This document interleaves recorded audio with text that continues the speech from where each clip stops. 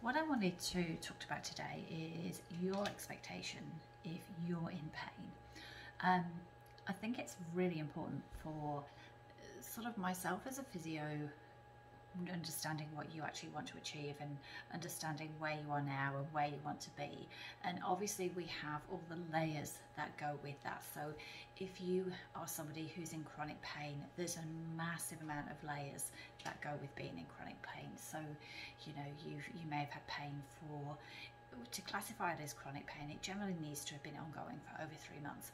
And when you've been in that situation where you have a lot of pain, you obviously hit that, I don't know when, how are things going to get better, how am I going to manage, is this it for the rest of my life, is there anything I can do to help myself? And then as things progress and as things get, you know, further down the track to the point where you maybe have had pain for a longer period of time, then what we are now looking at is fear that this is it, and is this me forever? Fear that, you know, you might not be any better than you are, that, and also grief, like grieving how you used to be and how things used to be when you were able to do stuff, and also anxiety, anxiousness, anger, resentment, shame that you've maybe let it go this long. But one of the biggest things, besides all of that overlay that pain has, you know, it's also very fatiguing and we're frustrated and everything else that plays into that.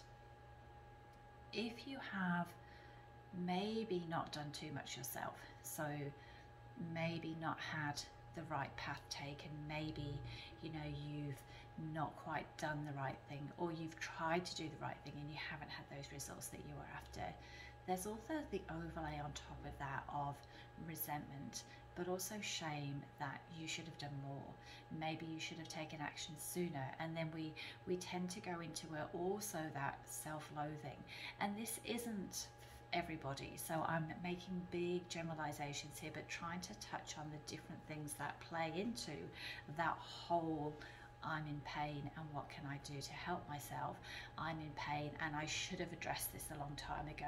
I've let myself down. I've let my family down. I've let my spouse down. I've let my kids down. Whoever, you know, co-workers, whatever it is. There's a whole heap of external stuff that we then internalize.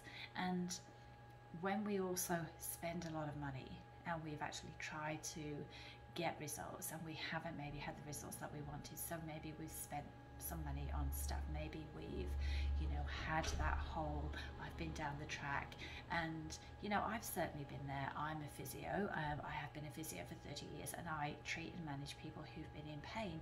And me myself, when I was younger, I was a artistic skater and I ended up skating from when I was 6 to 21, and I retired mainly, obviously life got busy, I was trying to qualify to be a physio and all the things that go with that, but the main reason I retired is that I just couldn't stand and jump anymore because my back was so painful and it was a sharp jolt into my spine, and I suffered with pain for a long time. And being in the physio profession, a lot of my colleagues would say, you're a physio, sort it out yourself. And the biggest thing is sometimes you can't sort it out yourself because you're too close.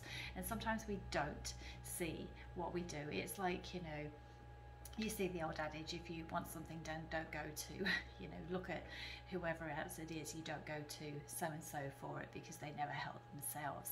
So it's quite true, you know, as a physio, we can't generally see what we need to see because we know a little bit too much and we're not looking for the right things because we just discount different things. And I went to just through doing various courses, and they would ask, you know, do you have a problem? And obviously they want to demo on someone that has a problem. And a lot of the issues that I saw was, oh no, that's a bit hard. Oh no, that doesn't fit right. Oh no, that's not fitting the normal picture. So nobody ever really helped me. So I went around my own way of trying to help and do things and manage things because I thought there has to be a way. I can't have all these experts telling me, that's it, I can't help you, that's it, I can't help you, that's it, I can't help you, because if you're in your late 20s, early 30s, the last thing you want to know is that's you done forever. So I'm very aware that sometimes what it is that we're limited by who we see. We're also limited by the expertise of that person, but also limited depending on what their area of expertise is.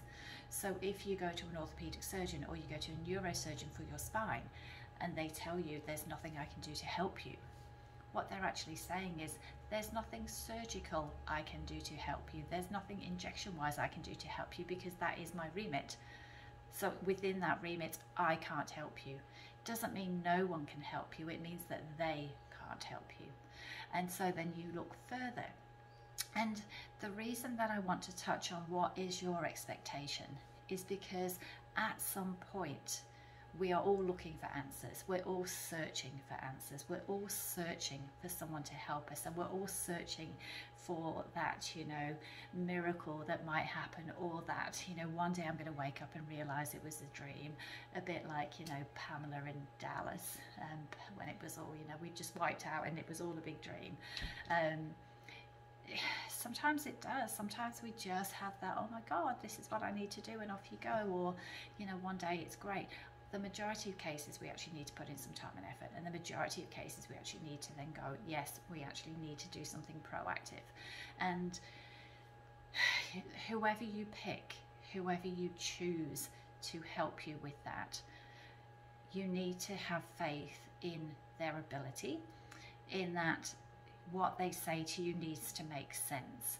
What they say to you about what happens and how they're going to get you from A to B needs to make sense, and you need to buy into it.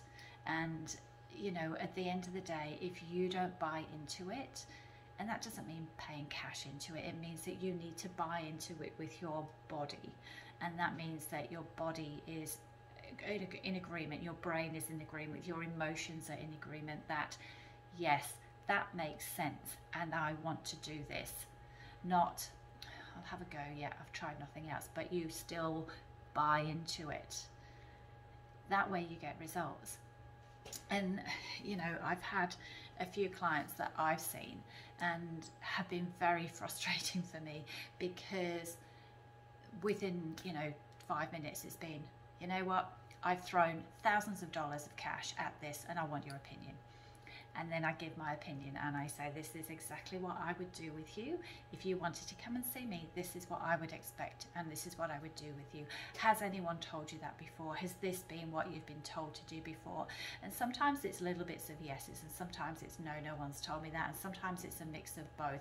Yes, I've been told that, but nobody's told me how to go about it and do it.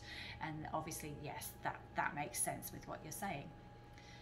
Now, if you get that and you buy into it and you're working with it, you can then get that energetic exchange of, this makes sense, let's start the process, and we start seeing how that plays out.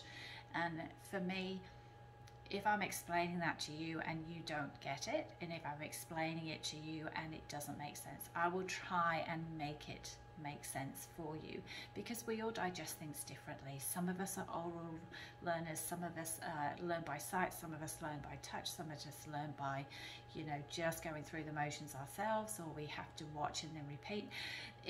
We all learn differently, and we all accept things differently, and we're all in different states of pain. It doesn't matter whether your pain level is 2 out of 10 or your pain level is 10 out of 10.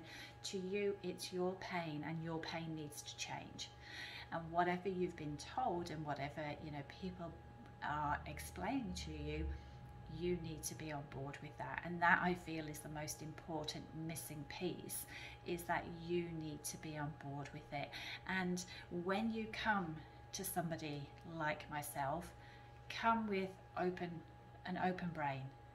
Come with, you know what, I've seen 6 people before and they haven't been able to help me. Maybe this one can. Because if you're coming with an open brain, you're open to possibilities, and being open to those possibilities can be magical. So think about that the next time that you are potentially working with somebody, because it makes all the difference, and it could make all the difference for you.